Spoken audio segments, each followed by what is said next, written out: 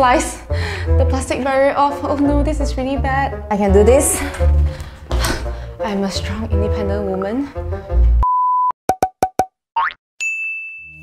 Hey guys, I am going to do something exciting today. I am going to unbox, tada, this Pionext DJ-89 dental 3D printer. Let's get to it. So I actually ordered this a good few weeks ago and I actually received it a month ago and I only have time to unbox it now. So I've actually ordered 2 resin, but I'll unbox this later. So this is resin number 1 and this is resin number 2.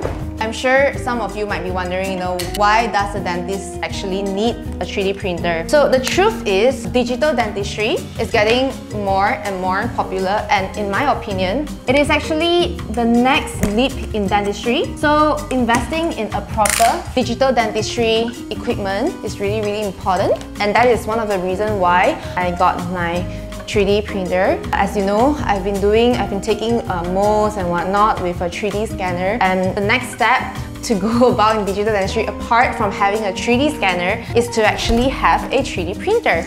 And that is how we can actually print out the models of our patients and actually show them how their veneers or how their aligners or how their surgical guides are going to be manufactured. I'm really excited when I came across Pionext because I've heard a lot of good stuff about their 3D printer. So apparently their 3D printer can print up to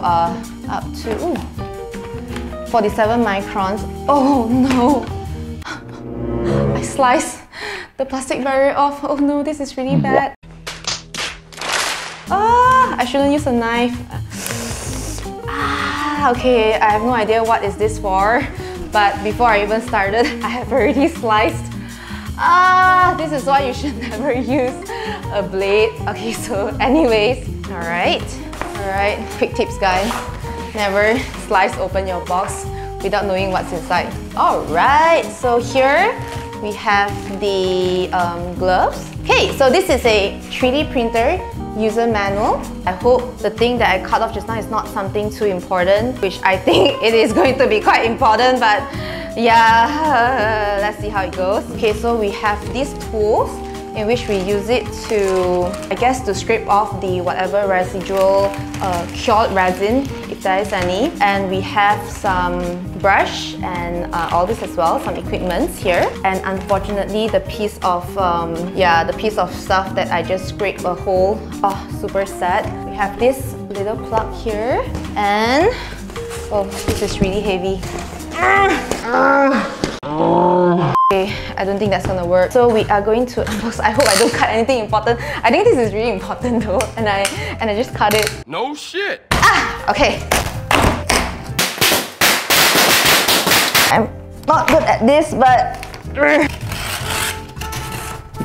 look at this, and I am going to do a dramatic review. It doesn't work that way. Wow, look at that. Wow, okay, it looks really heavy. Okay, it doesn't work that way. It's okay. It's okay. It's okay. I'm a strong, independent woman. Okay, I'm just gonna do it slowly. Luckily, I had lunch before this. Oh god. Oh god. Okay, Dashan, I think you need to come and help me. It's a bit like cutting durian, like you try to get the durian shell open up. A few moments later. Ta-da! Alright, so this is the Pionext DJ-89 printer. So this is the touchscreen interface. So we are going to open this up. Dum dum dum dum dum. Dum dum dum dum. Can I get this out? So these are the resin. I'm pretty excited because, as you know, you need resin to do the printing. I'm looking forward to use the 3D printer in my digital smile design because I am using a very good software in designing my veneer cases. Look at this. Oh, and there's 2 bottles.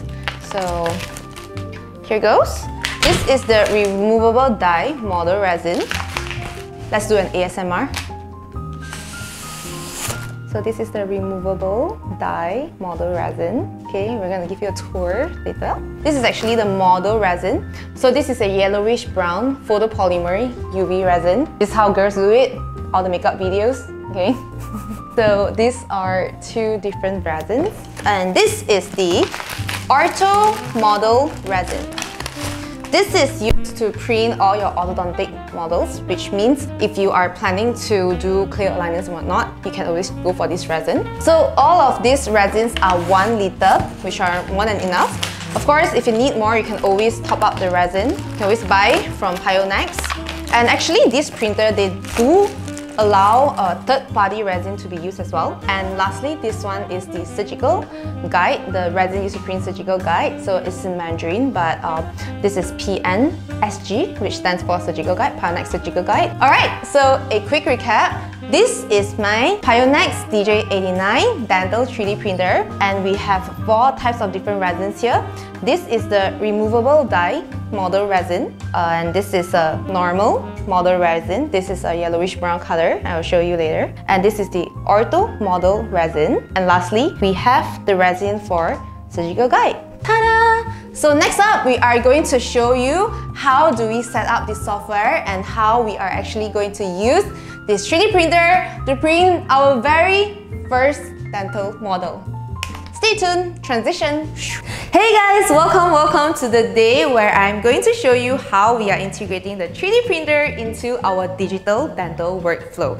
You have seen how we take the patient's jaw scan, and you have seen how we, do a smile design for our patients in the software, but it is kind of hard to visualize how your smile is actually going to look like inside your mouth just by looking at pictures, right? No worries, we got that covered for you, because we are actually going to export what we have designed for you into a 3D model by using our 3D printer to print it out, and we are going to transfer whatever we have designed for you into your mouth through that printed 3D model. So today we are going to show you how we are actually going to 3D print out the model, and let's get to it. Alright, so before we print, we actually want to calibrate the printer first to make sure that everything is at the right level. So you just need to play this calibration card in and press leveling.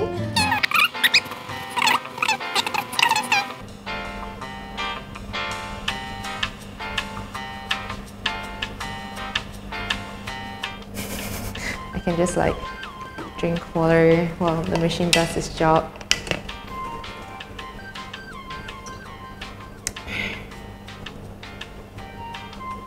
Yeah, so this is the calibration.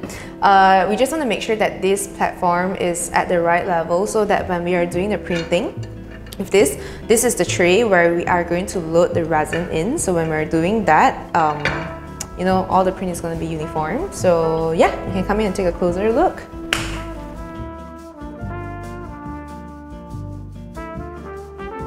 Now that we are done, we're just going to press this auto homing, so raise back up. And now this is when we are going to load our tray in, so you just want to gently remove that and make sure your tray is good and clean before we do anything. This is a microfiber cloth, so we're just going to clean that. It's the best if you have the dust blower. Just want to minimize any cream film. So you're just going to load this here and screw it nicely, nice and tight. Nice and tight. Wait. Correct. Alright. And yeah, so this is the 3D printer part. Now we are going to show you how we are going to actually transfer the files into this software so we can actually start the printing. Alright, so this is the Create box. So this is the software for the Pionext printer. So this is the 3D file. So look at all this. So these are the veneers that we have designed for the patients, and we are going to place it nicely onto the software. So all you need to do is to flatten by face, make sure that the base of the model is actually facing the base of the printing platform. And I'm a little bit OCD, so I am going to actually just rotate it nicely like this. So what is a platform? So look at this rectangular thing. This is actually this part over here. So imagine if you position it while here, it is going to position while here as well. So we want to do that. What I'm gonna do is I am going to actually make it a little bit thinner by splicing it. So what I like to do is this, but let me just try it. Yep, so you will start slicing it and it will become 2 layers, so you can just delete the second layer, and now you can see the 3D model is a lot thinner, so that's gonna help you save on the resin.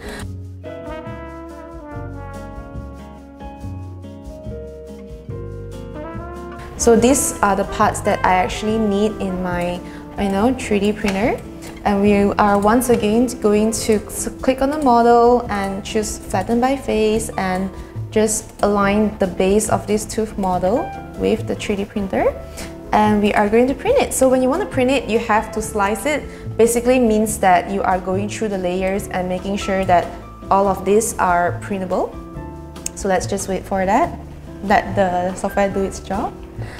And really, I'm a big fan of digital workflow because it just saves up so much time, and time is everything nowadays. When you can save more time in doing things, it actually increases your efficiency, and that is what I really like about digital workflow. And of course the precision as well, because when you have a design, sometimes it might not be that precise if you're doing it manually, or there is a chance that it might get damaged through handling and whatnot. So when you have this here, it is quite hard to meddle with the design. Alright, so now we are going to plug in the files that we have rendered just now, and just need to tap on this real quick and choose the file that we have rendered, and ta-da! So this is the model that we have just now. The print time is about 56 minutes and the layers required is about 261 layers, and this is when a lot of people ask me what are actually layers. So how does a 3D printer work is by solidifying the liquid resin. Liquid resin is the material that we use to print our model. So what will happen is that the light cure that is used to solidify the liquid resin will actually come up from the bottom, and it will actually harden layer by layer until all the supposed layers are being solidified. So the more layers you have, the longer the print time will take. The less layers you have, of course, you'll have a faster print, and that is why we sort of like make our layers a bit thinner just now. We cut off whatever's unnecessary so that we can make our printing more efficiency. So now I am going to pour this liquid resin in and start the 3D printing process. Let's go. Okay, so before we actually pour the resin in, we have to shake it like you're making a cocktail. Dun, dun, dun, dun, dun. Is that how they do that? Like, is that how the fancy butter? Of course, you can buy a mixing machine, but I didn't have that for now. So I'm just gonna do a manual thing, and let's take a look of the color inside. Woohoo! Okay, so I guess this is like what, pineapple, banana fusion. All right, so I'm gonna pour this in.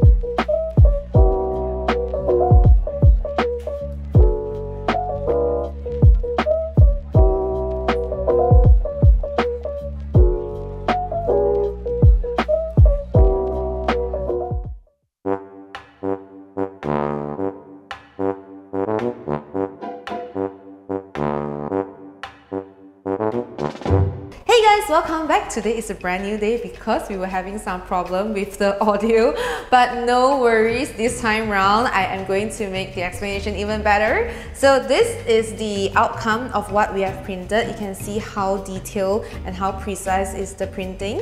So if you're wondering again, the 3D printer that I'm using is the Pionext DJ-89 3D printer. The reason that I chose this printer is because first thing, it has a high printing speed. Second, it has a high stability Z-axis, which means that it is very stable, and as well as an integral light source. The light source is very uniform, it's up to 95%. So with all these factors combined, you can actually decrease the failure rate of your printing.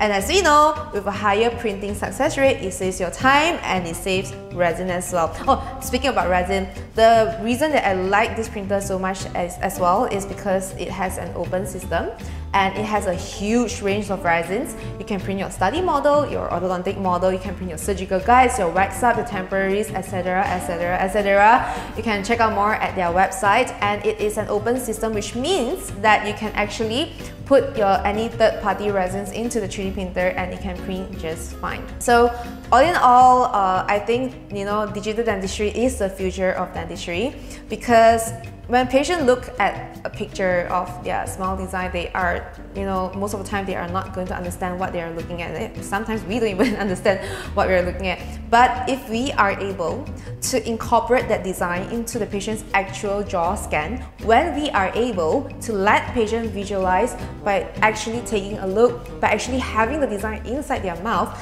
it can really help with our communication. It can really help our patients in understanding our concerns, their longevity of their treatment and whatnot. So I think all these equipments, all these technologies are not just fancy show tools. They are actually helping us a lot in our treatment. And I'm talking a lot, but all in all, I hope you enjoyed this video. If you guys want to check out this printer, you can head over to their website, and I will see you next time. Alright, bye!